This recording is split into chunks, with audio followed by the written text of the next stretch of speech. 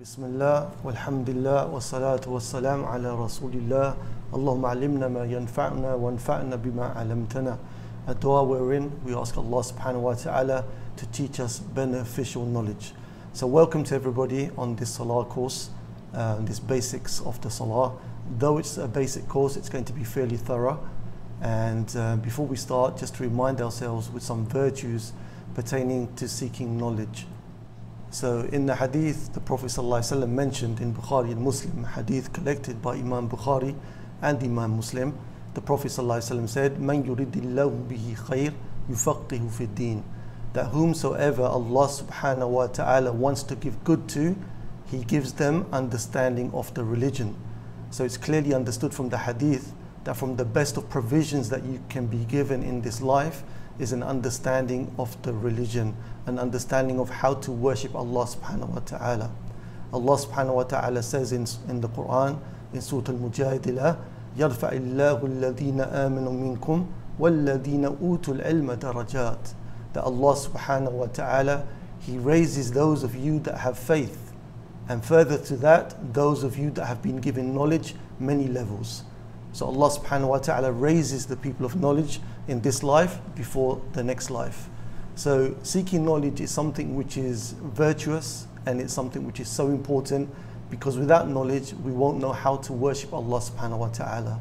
Without knowledge we won't know how to draw close to Allah subhanahu wa ta'ala. Without knowledge we won't have our checks and balances in the places that they should be when we worship Allah Azza wa Jal.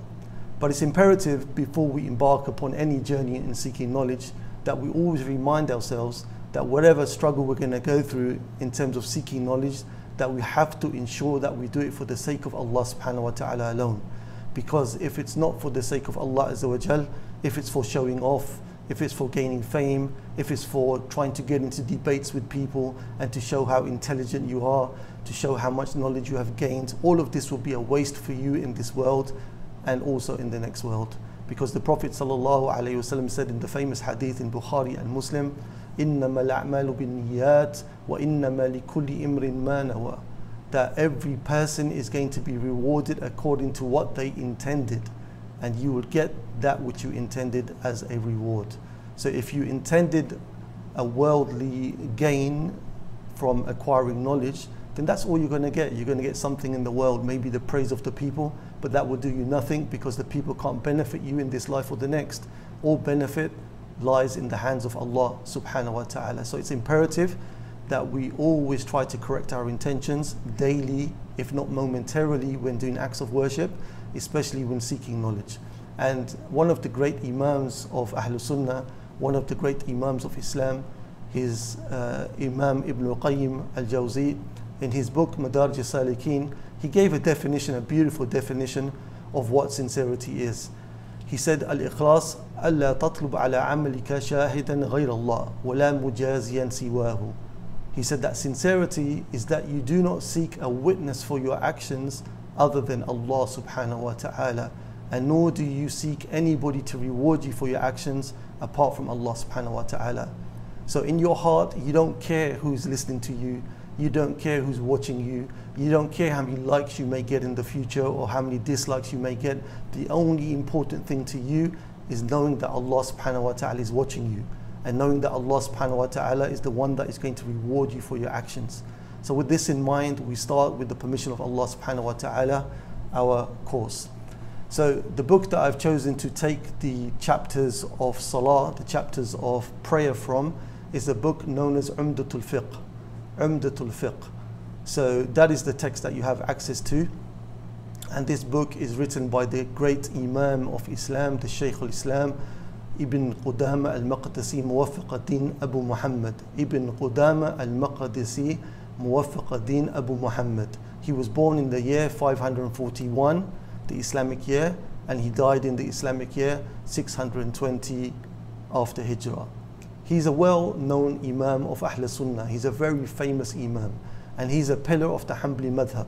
He's a specialist in fiqh, fiqh being the topic that we are studying, how to worship Allah, how to know the rules and regulations pertaining to different acts of worship.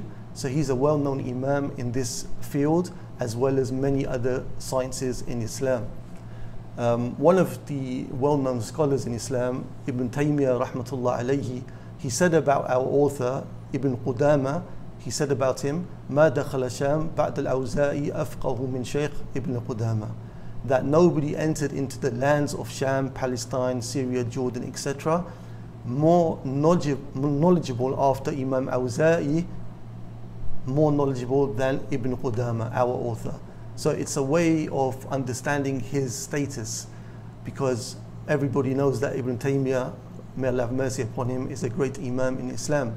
And for someone like him to give a testimony and a witness about our author, it shows how great this Imam is, whom we're going to take our Fiqh of Salah from. So this book, Umdat al-Fiqh, that we're studying, it's a first in a series of 4 books that this author, he wrote. So he was maybe one of the first people that wrote a curriculum of academic study. And his academic curriculum was pertaining to the fiqh, the rules and regulations of how to worship Allah subhanahu wa ta'ala. So he wrote a beginner's book, which is the book that we are taking, Umdat al-Fiqh, and he has another 3 after that. If you were to complete all 3 of them after the one we're taking, you would be a very well-grounded expert in fiqh. So points of importance for us in the beginning of our journey is to understand that when we study fiqh, as it was well understood by our author and many other imams of the sunnah and imams of knowledge, they understood that it's imperative that you take knowledge bit by bit and you don't rush. It's imperative that you understand the framework of the knowledge that you are trying to study and not delve too much into details, because you will be lost. So in this journey of understanding what we're going to take in the Fiqh of Salah, the first important thing for everyone to pay attention to is the text. I'm going to explain the text as thoroughly as I can, and that is the first point of learning that you need to be aware of and you need to focus on. You need to ensure that you can understand what the author is intending and the explanation that I have given to you. Thereafter, a second level above that would be for you to understand some of the evidences that we mentioned from the Quran and the Sunnah. And the third level would be for you to start to memorize the text and the evidences that I mentioned. But the imperative level, the most important level, as I mentioned, is the first one, that you do understand the text of the Imam. And if you are unable to comprehend the evidences or memorize the evidences or comprehend further information that I give, like examples and other statements, then that's not a problem. The most important thing for us at this level is to comprehend the text of the Imam and to memorize whatever is possible from that. So going step by step is something which is very important in our journey of learning knowledge. The recordings will be available, so you can always refer back to the recordings, inshallah, if you need to check what was mentioned, take more detailed notes, etc. So many people, they fall into the pitfall, they fall into a mistake, a major mistake. When they study, they try to acquire knowledge too quickly, and they don't allow for that knowledge to settle in their minds and in their hearts. So they don't take it step by step, and they end up actually being like clowns, because what happens is that they haven't understood the fundamentals of the knowledge. They've dived and delved straight into major matters, and they haven't understood those either. So when they speak about Islamic knowledge, when they speak about fiqh, the salah or other acts of worship, they make themselves look very silly, because they don't have the Islamic etiquette, they don't have the academic approach which should be there, and they do not reflect the Islamic heritage of the scholars that have written on these topics, because they rushed through and they didn't fully understand the fundamentals. Man hurim al-usul faqad hurim al-wusul, as the scholars they say. Whoever is forbidden from understanding the fundamentals, then he or she will be forbidden from reaching the objective. So without the fundamentals, you cannot build upon that. And also the ulama, they said, Man rama ilm jumlatan dhahaba anhu jumlatan. Whoever seeks knowledge in one go, then his knowledge will leave him in one go, because he hasn't been, or she hasn't been able to absorb the knowledge or understand the knowledge properly and build upon it as they should have. So the author, he starts and he says, Kitab as-Salah. Kitab as-Salah. The word kitab, which is translated as book, of course it means book, but it has a technical meaning. It has a linguistic meaning, which we just want to touch upon. Kitab comes from the word takattaba, and it has the meaning of katiba. Okay, like we'd say in Arabic, katibatul jaysh. Katibatul jaysh is a gathering of soldiers. you would say it's a unit of soldiers, wherein a group of soldiers have gathered to fight alongside one another. So kitab linguistically has a meaning of gathering. So the book is a gathering of ideas and information pertaining to salah. So that is the first word, kitab. The second word the author mentions here is as-salah, kitab as-salah. As-salah is a topic that we are going to be studying, salah, the prayer. So linguistically, the meaning of the word salah, it has reference to dua. And we know that dua is calling upon Allah subhanahu wa ta'ala, invoking Allah subhanahu wa ta'ala, making invocations to Allah subhanahu wa ta'ala. And the evidence for this is in Surah Tawbah in the Quran, where Allah subhanahu wa ta'ala says, وَصَلِّ عَلَيْهِمْ إِنَّ صَلَاتَكَ سَكَنٌ لَهُمْ. O Muhammad sallallahu alayhi wa sallam, salli alayhim. Salli related to the word salah. Salli, make salah upon the believers, for verily your salah is a tranquility for them. So the meaning of the word salah in this verse in Surah Tawbah is dua. So the linguistic meaning of the word salah is dua. And in fact, it relates to the technical meaning also, because most of the salah, most of the prayer is comprised of making dua to Allah subhanahu wa ta'ala in different places in the salah. Like for example, Surah Al-Fatiha. If you look at the Surah Al-Fatiha, Alhamdulillahi Rabbil Alameen, which everybody has to recite in the salah, you'll come to know that the majority of it is a dua. You are asking Allah subhanahu wa ta'ala for His guidance and protection from misguidance, and you're asking Allah subhanahu wa ta'ala to bestow His blessings upon you. So the linguistic meaning of the word salah is dua. Now the technical definition, the definition in the Sharia, or they say istilahan, meaning the technical Sharia definition, is as follows: ibadatun datu aqwalin wa af'alin muftatahatun bitakbir wa mukhtatamatun bitaslim. It is an act of worship, okay, compromising of actions and statements, which starts with the first takbir, the opening takbir, and it finishes with the taslim, which is to say assalamu alaikum wa rahmatullah. So it is an act of worship which comprises of statements and actions, and it starts with the opening takbir and it is completed with the taslim. The author, he goes on and he quotes a hadith. He mentions the hadith which is collected by Imam Malik, Imam Ahmad and Imam Abi Dawood and others. The hadith is as follows: Rawa Ubadah ibn Samit radiyallahu anhu. Ubadah ibn Samit, this companion of the Prophet sallallahu alaihi wasallam, he narrated as follows. He said, سمعت رسول الله صلى الله عليه وسلم يقول. He said, I heard the Prophet sallallahu alaihi wasallam say, خمس صلوات كتبهن الله على العباد في اليوم والليلة. That there are 5 daily prayers that Allah subhanahu wa ta'ala has made obligatory upon His servants during the day and during the night. 5 daily prayers. فمن حافظ عليهن كان له عند الله أحد أن يدخله الجنة. So whoever preserves these 5 daily prayers as they should be preserved, then with him, between him and Allah subhanahu wa ta'ala, there is an agreement, a contract, that Allah subhanahu wa ta'ala will enter him into Jannah. وَمَنْ لَمْ يُحَافِظَ عَلَيْهِنَّ فَلَمْ يَكُنْ لَهُ عِنْدَ اللَّهِ أَحْدٌ إِنْ شَاءَ عَذَّبَهُ وَإِنْ شَاءَ غَفَرَ لَهُ. And whomsoever doesn't preserve these 5 daily prayers as they should be preserved, then this person doesn't have that promise from Allah Azza wa Jal, doesn't have that binding contract. If Allah subhanahu wa ta'ala wishes, Allah will punish that person or Allah will forgive that person. So the author, Imam Ibn al-Qudama al-Maqdisi, may Allah have mercy upon him, he brought about this hadith as an evidence, as a proof to show us the importance of the 5 daily prayers. That without the 5 daily prayers being performed in the best of the manner that they can be formed, we don't have a guarantee from Allah subhanahu wa ta'ala that we can enter into Jannah. It could well be the case, if Allah so wishes, that He prevents us from entering into Jannah for not having fulfilled the prayer in the way that we should have fulfilled it, and not having paid enough attention to the prayer. And we'll come to know as we go step by step and as we practice the prayer, that the prayer in reality is not just a key for us to enter into Jannah. Rather, it's a key for us to experience all forms of joy in this world. قَدْ أَفْلَحَ الْمُؤْمِنُونَ الَّذِينَ هُمْ فِي صَلَاتِهِمْ خَاشِعُونَ. Allah subhanahu wa ta'ala says, verily successful are those believers who have tranquility in their prayer.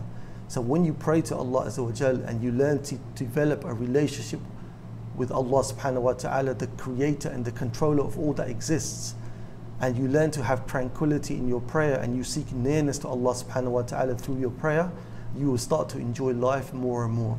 Your most enjoyable moments will be in the prayer itself, because you've learned how to worship Allah properly, and your heart and your soul will always be longing to be in the positions of the prayer.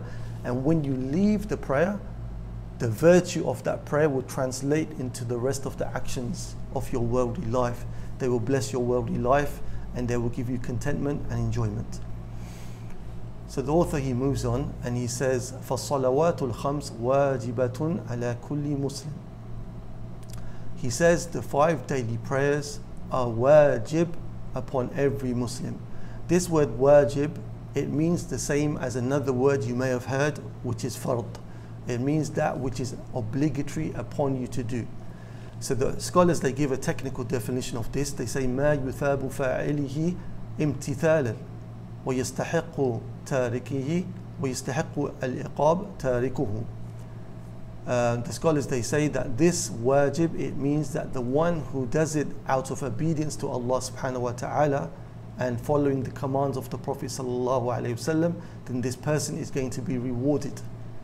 And the one who leaves off this action, then he deserves to be punished. So that is the definition of a wajib, that if you do this action out of submission to Allah and following the way of the Prophet ﷺ, then you are going to be rewarded.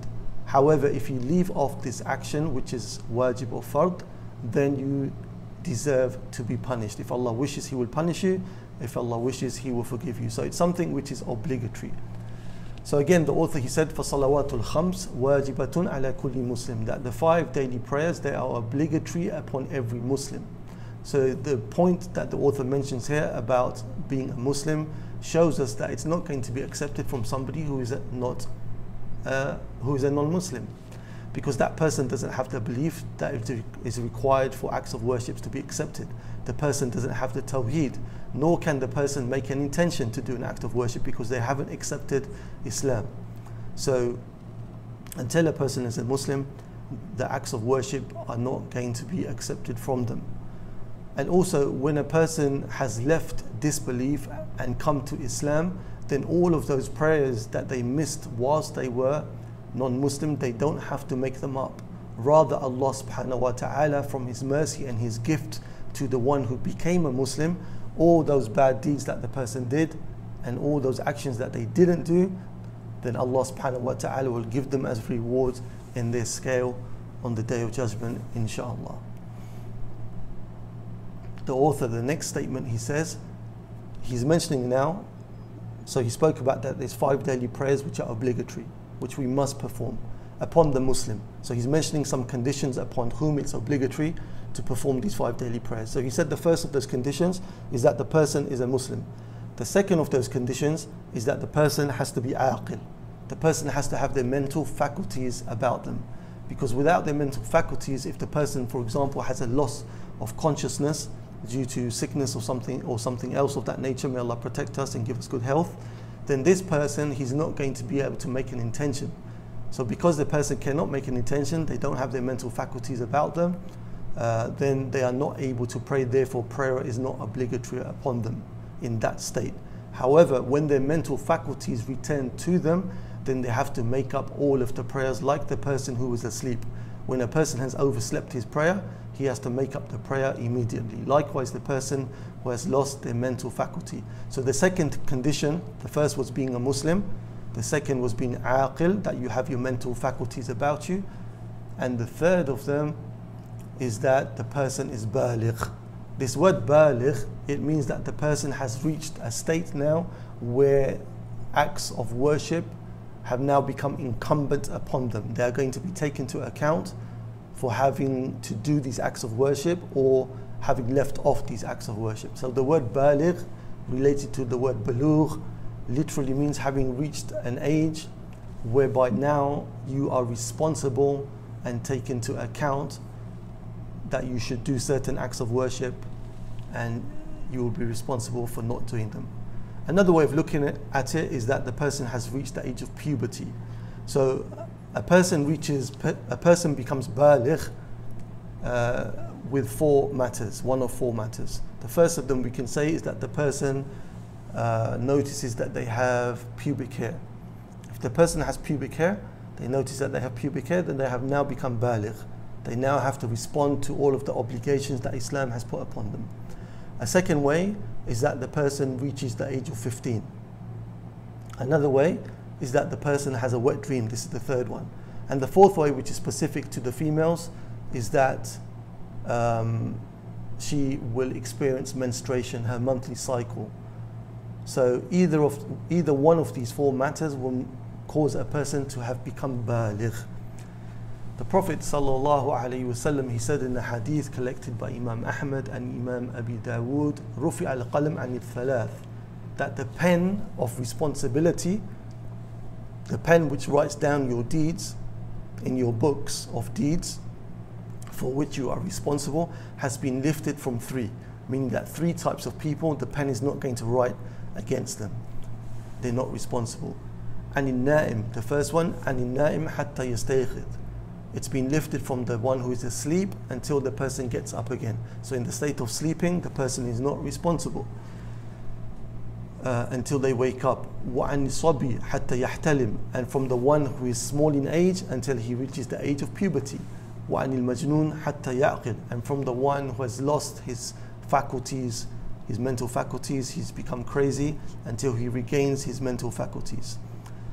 So the hadith is showing us that it's a proof that what the author mentioned, baligh, that the person has to be baligh, that the person has to reach the age of puberty, okay, for the person to have the salah obligatory upon them. However, children who are less than the age of, let's say 15 or 14 or 13, the age of puberty, they shouldn't be left alone to not become accustomed to the prayer. Rather, they should be shown from an early age, from the age of 7 or so, even earlier maybe, that the salah is something which is very important to the household, and that every time they pray with the family, with the father, with the mother, they're going to be rewarded immensely.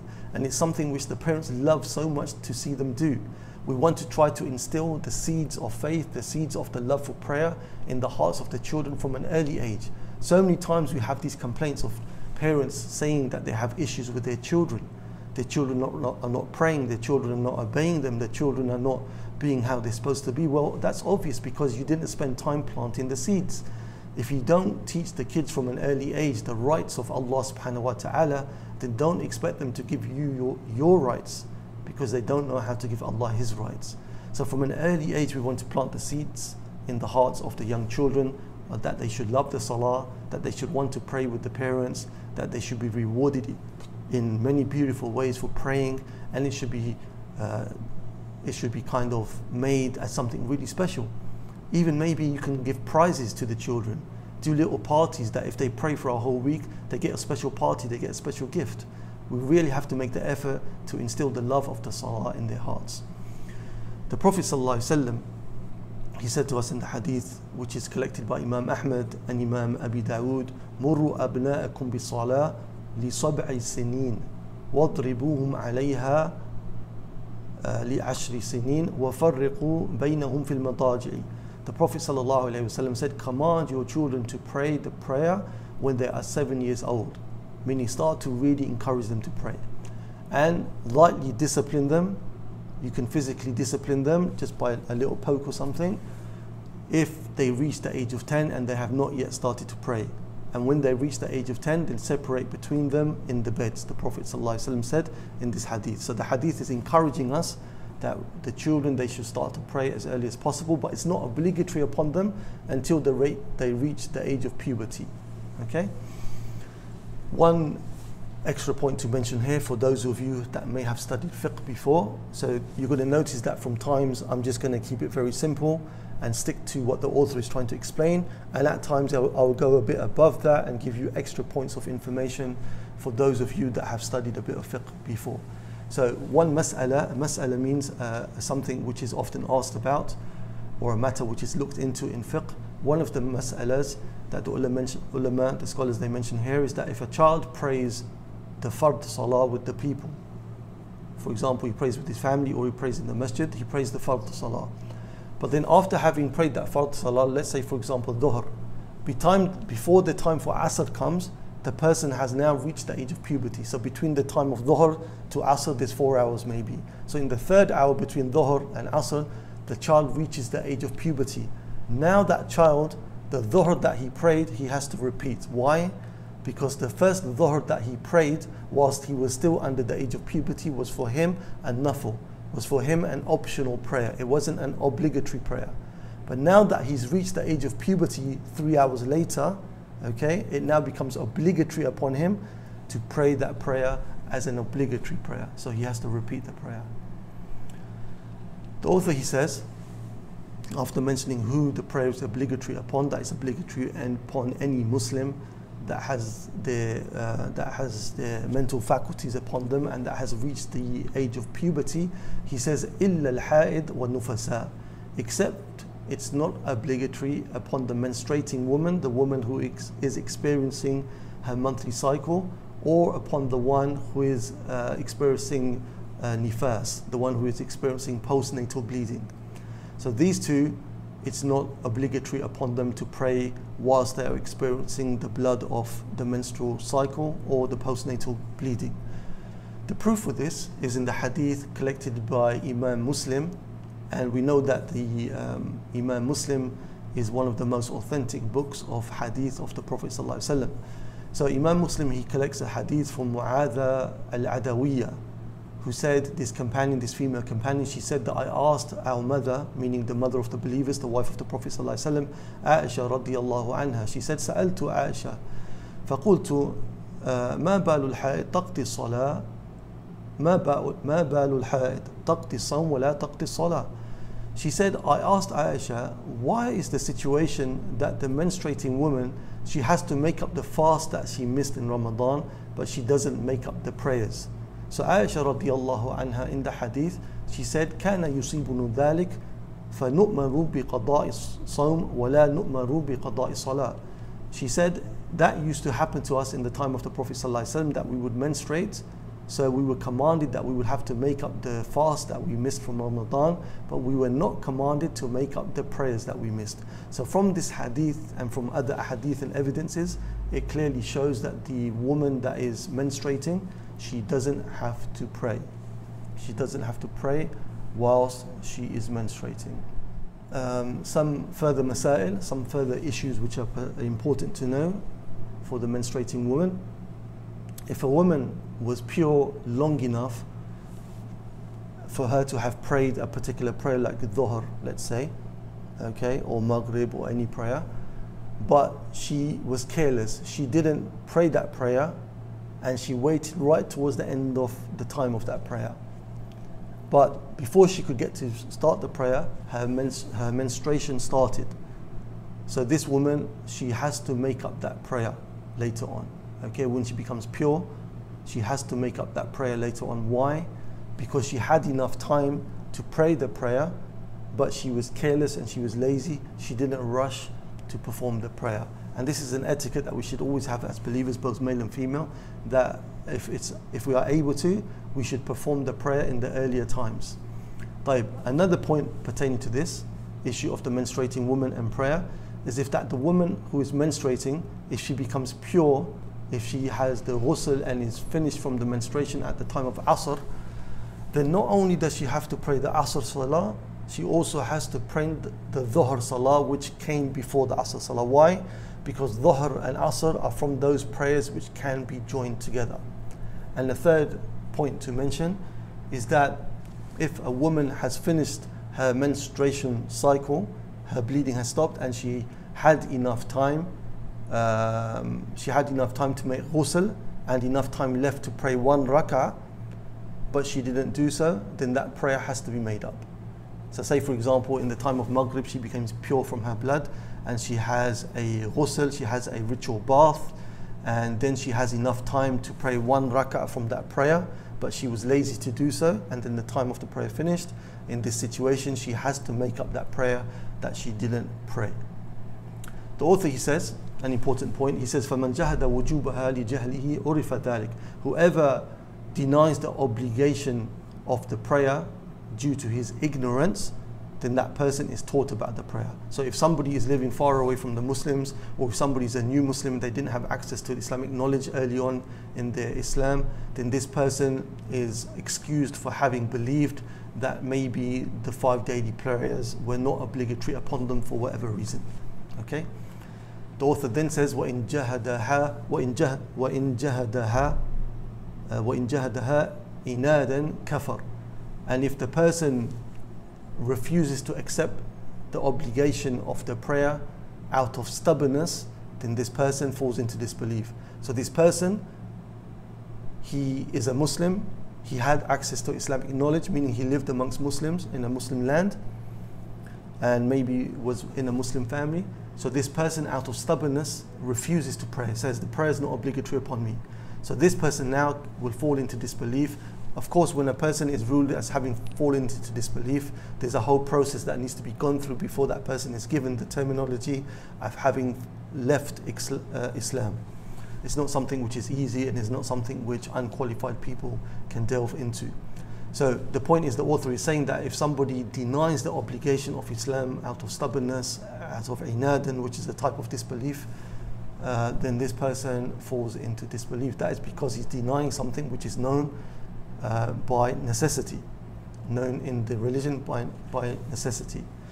Another person who leaves prayer due to laziness, okay, totally doesn't pray out of laziness, say for example, he's just careless, this person can also fall into disbelief. Why? Because the Prophet ﷺ mentioned in a hadith which were collected by Imam Tirmidhi and Imam Ahmad, the Prophet ﷺ said, Al-ahad alladhi baynana wa baynahum as-salah, faman tarakaha faqad kafar.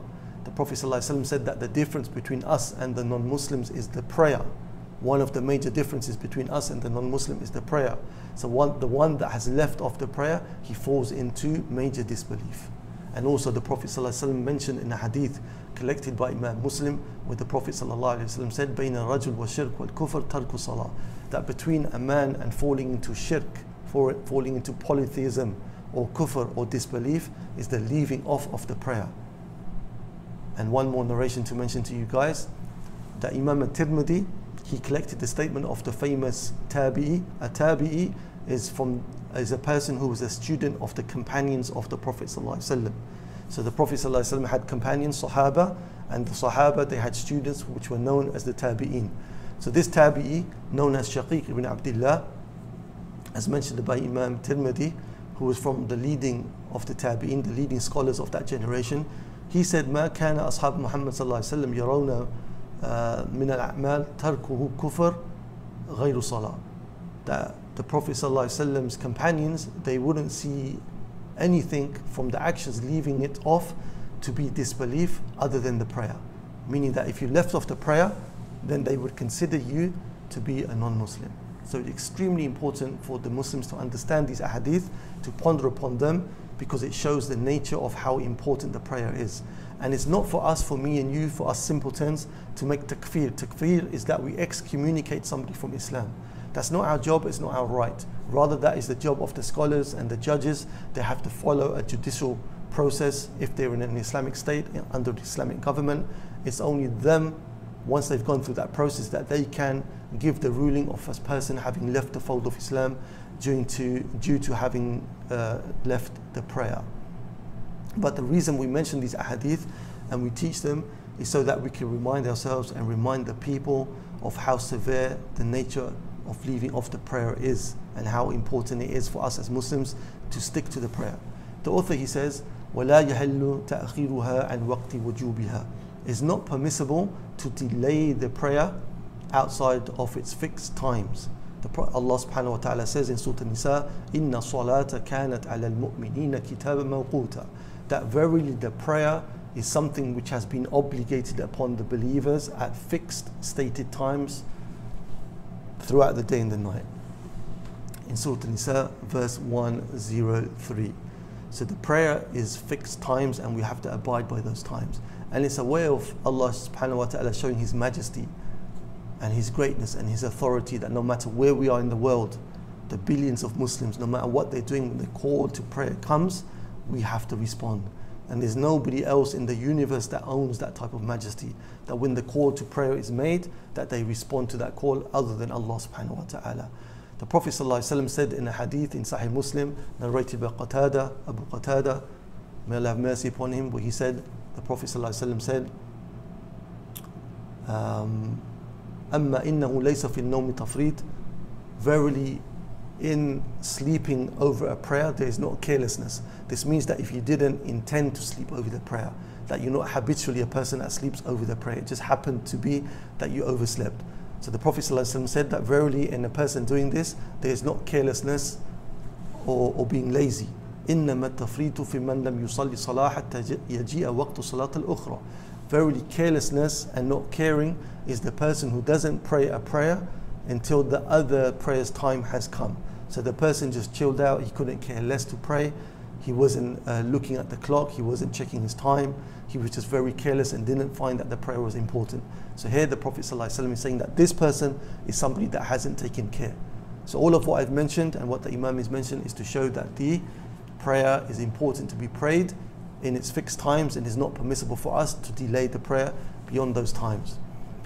So I'll stop here and I'll give you 10 minutes for any questions that you may have or any clarifications, and we'll continue from where we left off. And as a reminder that you don't have to ask the questions now, you can go back and look at your notes, you can try to absorb the information that you've taken by looking at the recordings once they're available, and you can send any questions to the admin, may Allah reward them, and they will get them to me and I will try to answer them to you as soon as possible. But please try to ensure that the questions are pertaining to the topics at hand, the topics that we are studying. I'm not a sheikh that can give fatwa. This is something we have to get away from.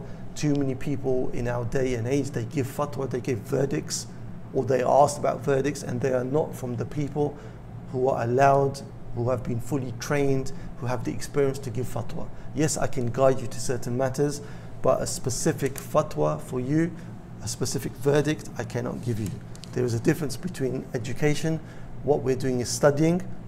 In this I can help you, but outside of studying, when you want particular rulings for yourself and your life and your family, this has to be taken from scholars who have lived Islam at a high level of knowledge and have the experience of giving fatwa. I thought that was an important point to mention, inshallah. So Jazakumullah khair. If there was anything which was correct, this was from Allah subhanahu wa ta'ala. If there's any shortcomings and mistakes, then this was from myself and shaitan. I ask Allah subhanahu wa ta'ala to reward us immensely for this small act that we have done, and to make it heavy on our scale of good deeds on the day of judgment, and to give us the blessings of it in this world also. If you have any questions, then you may either type them up or you may ask. So anyway, the first question was regards to if we sleep over prayer time constantly, what is the situation? The situation is that you need to make tawbah to Allah subhanahu wa ta'ala, you need to make repentance to Allah azza wa jal, and you need to beg Him subhanahu wa ta'ala to help you to ensure that you pray on time. You need to establish different alarm clocks throughout the house, you need to make sure that you sleep early, sacrifice all of your activities that you're doing which are keeping you up late at night, so that you can fulfill your acts of worship like Fajr, praying to Allah subhanahu wa ta'ala, and not fall under the category of those that are likely to receive a punishment from Allah subhanahu wa ta'ala. Whatever it takes for you to be able to wake up for the prayers, do it. Whether it's you ask your friends to come and knock on your door, you ask your friends to call you, you set up a variety of alarms, etc. You train your cat to jump on your head at a particular time, if that's possible to do. All of this must be done.